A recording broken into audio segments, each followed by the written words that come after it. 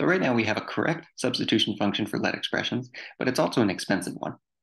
So here's an example to show why it's expensive. If we have let x equal 1, let y equals 2, and then some big expression down below, we end up doing a lot of work. So first we take that x and we walk over the whole expression inside to finally substitute in x for 1. And then we look at the y binding, we walk over the whole expression again and substitute 2 for y. So we're doing these two traversals over a big expression. And if we have n variables, we're now taking n squared time. So this is a high cost to substituting in. It would be better to remove that cost, and we can do that by basically not doing the work of substitution. So instead of substituting eagerly, we're going to do it lazily. So this bubble here at the top right, this is our lazy bubble.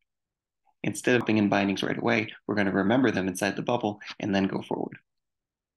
So when we see let x equal 1, we don't traverse the expression. We instead save that inside of our bubble.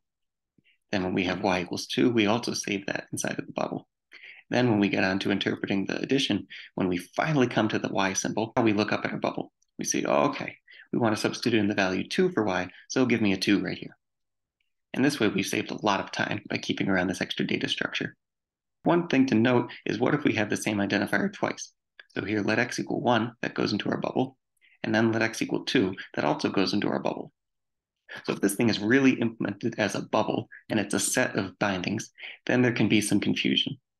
So we need to have more structure than just a plain set. And the right thing to do here is to keep a list.